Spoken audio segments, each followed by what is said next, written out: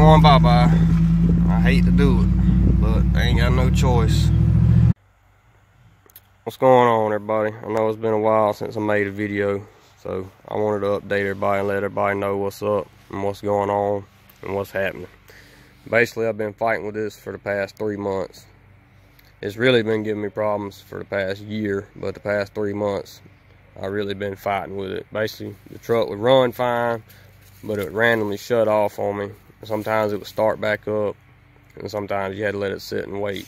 It was only doing it like once a month, and then it got to where it wouldn't even make it out the driveway.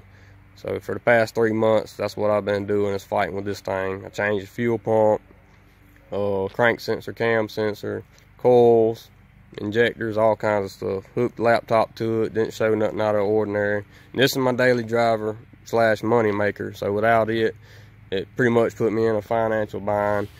And unfortunately, I had to sell the S10. I hated to do it, didn't want to do it, but I got behind on bills and didn't have a choice.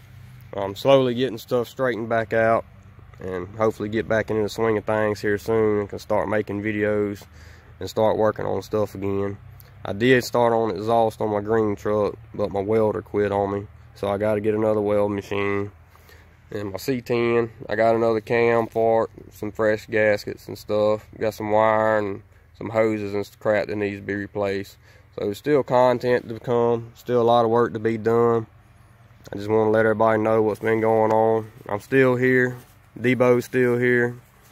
I'm still going to be making videos. Like I said, I just got to finish getting stuff straightened out and get back into the swing of things. I just figured I would let everybody know what's been going on and what's up with everything. And for the people that was here for the S10, I'm sorry. I'll get me another one day.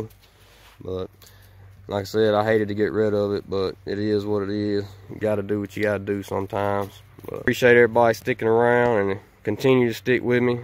And I'll be putting some videos up as soon as I can get everything straightened out. Also, I'm thinking about changing my channel name, since Bowtie Guy seems to be pretty common. So if anybody has any good suggestions, let me know.